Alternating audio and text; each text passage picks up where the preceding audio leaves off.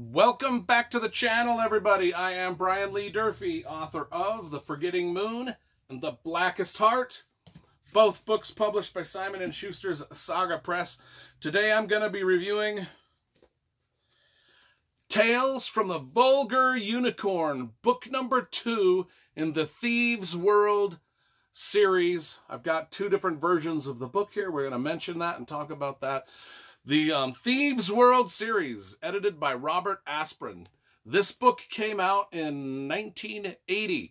Book number 1, which was just entitled Thieves World, came out in 1979. Let's talk about the covers first, and then we'll talk about the idea of Thieves World, and then we'll talk about this book specifically. Now, and we'll also talk about some of the inspirations Thieves World gave me for my own fantasy series. Because I read these books when I was a teenager, really young. One of the first fantasy series I ever got into. The covers, though. This is the original cover.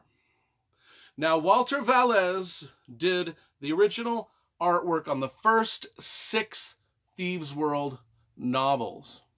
That's a great cover. We've got our thief, our minstrel, our magician, and it looks like they're inside the Vulgar Unicorn, which was the saloon that all the thieves hung out in. And then Gary Rodell did a remake of all the covers. He did the rest of the 12-book series, and we've got this great painting that he did here, and he did the rest of them. So let's go over here, and we'll look at the original. These are the original Walter Velez Thieves World covers right there. And then Gary Rodell did the, I've got all the Thieves World with the Gary Rodell covers here also. And he did a great job with these, each one of these. And then there was a lot of Thieves World standalone novels, which I've got all the standalone Thieves World novels.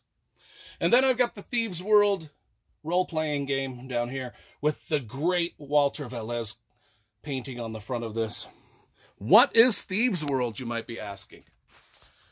What is Thieves World? Well, it was probably the most popular short story compilation series in the 1980s. Thieves World, well, the idea was, what if a bunch of really popular authors shared the same universe and the same characters, and they wrote stories about all those shared characters. And those characters, there were no rules other than you could not kill off someone else's character. So each author got to come up with an interesting character, and they got to place them in this town called Sanctuary, which is also known as the Thieves World, and they got to just sort of write their stories, and they wrote them to the tune of all these books. And the thing is you could do anything you wanted to anybody else's character, you just couldn't kill them. But you could do some nasty crap to the other, which meant that a lot of times these authors would see what other writers had done to their characters, and then they're like, well, my character now has to exact his revenge on that guy's character. Oh, it just became delicious, beautiful, grim fun. In fact, these books are probably the grandfather of grimdark. Now let's talk about this book in particular, Tales from the Vulgar Unicorn, Volume 2 of Thieves World. It's got a great character list here in the front, and we're going to talk about that. It's got a great map of the areas in the city. There's also a map of the city. And anyway, one of the things is when I was thinking as a kid, as I was contemplating writing my own fantasy novels, I loved the characters in Thieves World. And there's 3 characters plus a saloon in my books that took their inspiration directly from Thieves World. The first one was the Vulgar Unicorn. I thought that was a great name for a saloon. In my world, I wanted there to be a saloon, but I couldn't call it the Vulgar Unicorn. I came up with a much less, the name that I came up with just wasn't as good as the Vulgar Unicorn. I came up with the Filthy Horse Saloon. Filthy Horse Saloon. Now, For those of you who have listened to my books on Audible, when the Audible narrator talks about the Filthy Horse Saloon, it sounds like he's saying Filthy Whore Saloon. So the Filthy Whore Saloon. So I get readers come up to me all the time. I love the Filthy Whore Saloon. I love the Filthy Whore Saloon. I'm like, there's no Filthy Whore Saloon. And it would have been a better name than the Filthy Horse Saloon, I'll tell you that. So, but I took that from the Vulgar Unicorn. Another thing is there's a character in here named Captain Vera. The minstrel Captain Vera is one of the Thieves World characters. I based my character Culpabara after Captain Vera. Also, Hans Shadowspawn, the most famous thief in all of fantasy literature, Hans Shadowspawn. In honor of Hans Shadowspawn, I named one of the characters in The Blackest Heart, Hans Rake. There's one more, Jubal. Jubal, the ex-gladiator, I named one of the characters in The Forgetting Moon, Jubal Bruck, after the gladiator in this. Let's get to the book itself. It's got about 8 stories told by about 8 different very famous fantasy authors at the time. Those authors were Robert Asprin, of course, who did the editing, Lynn Abbey, David Drake, Philip Jose Farmer, E. Van Vogt, Janet Morris, and Andrew J. Offutt. We'll go through each story one at a time. The first story in the book, I'll be honest, the first 4 stories in this book didn't really grab me. I remember reading these over and over as a kid and loving them, but reading them again as an adult, I'll be honest, the first 4 stories in this book, I was kind of struggling through. And then the last 3, we'll talk about the last 3, though, that really make this book sing. Spiders of the Purple Mage is story number 1. By Philip Jose Farmer, Spiders of the Purple Mage. Clearly an homage to Riders of the Purple Sage by Zane Grey, The Great Western, which I've also reviewed on this channel.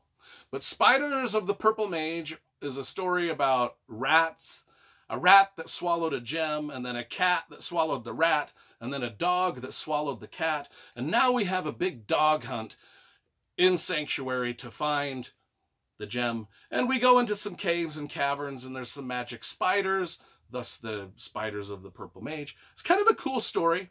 Then we move to the second story, which is called Goddess by David Drake. It's about Samlor and his dagger and just things like that. I mean, not a very memorable story, although David Drake did go on to write a lot of great fantasy and science fiction. He wrote these, he joined the Thieves World cast at a pretty young age. Story number 3, The Fruit of Elnabar by Lynn Abbey. This is about the blacksmith Dubrow and his wife Illyria, and who is a seeress, by the way. And sort of a mysterious story about a young boy named Wallagren that they met a long time ago, and what happens in the past and how it affects their future when they meet that same young boy as an adult. Story number 4, The Dream of the Sorceress by E. Van Vogt. It's about Stolwig, a character that we never really ever see again in the Thieves World series. However, he does interact with a lot of the other famous characters like Captain Vera, One Thumb, Enos Yorl, Quag, the Hellhound Quag, and it's about hidden identities. Now we get into the final 3 stories where this book really hits its stride, and we start to deal with characters that become iconic in the Thieves World universe. Not only that, but in the 1980s, they were iconic in the fantasy fan universe. Story number 5 is called Vashenka's Minion by Janet Morris, and it introduces us to the mercenary Tempest. Now, Tempest is represented on the cover of this book, fighting all these hawk-faced guys. Now, the hawk-faced guys are sort of the minions of Jubal, the gladiator. So Tempest is a mercenary. He becomes one of the stars of the rest of the Thieves World universe. In fact, several of the standalone novels were dedicated just to the adventures of Tempest the mercenary. He's just a badass dude. But in this book, he hires the thief Shadowspawn to do a few things. He wants to teach the gladiator Jubal some lessons. It's just a great story. And then book 6 is actually called Shadow's Pawn, and it's about Hance Shadowspawn, and it's written by Andrew J. Offutt. And this is about Shadowspawn is the most famous thief in the history of fantasy. I loved all of the stories about Shadowspawn that were in all of the Thieves World novels. He's just a clever thief, a dangerous thief / assassin. He's just the most badass character in the Thieves World universe. And here he's kind of also helping Tempest the mercenary kill some of Jubal's Hawk Mask warriors. And then story 7, The Guard. To Guard the Guardians by Robert Asprin himself is about the Hellhounds. The Hellhounds. Well, the Hellhounds are the bodyguards of the Prince Catakathus. So there's a Prince Catakathus that runs Sanctuary, the town, and he's got these bodyguards called Hellhounds, which the Hellhound bodyguards are also some of my favorite characters. And they are in all these books too. And they're some badasses in their own right. But anyway, I absolutely adore the Thieves World series. One of these days I might just do an in-depth sort of overview of all of everything combined, and we'll just go over all that. But anyway, Tales from the Vulgar Unicorn. The last 3 stories in the series, 10 out of 10. The first 4, maybe like 6 out of 10s, those ones. So we'll give this, split the difference and just say 8 out of 10 for Tales from the Vulgar Unicorn. Thieves World, number 2. Awesome.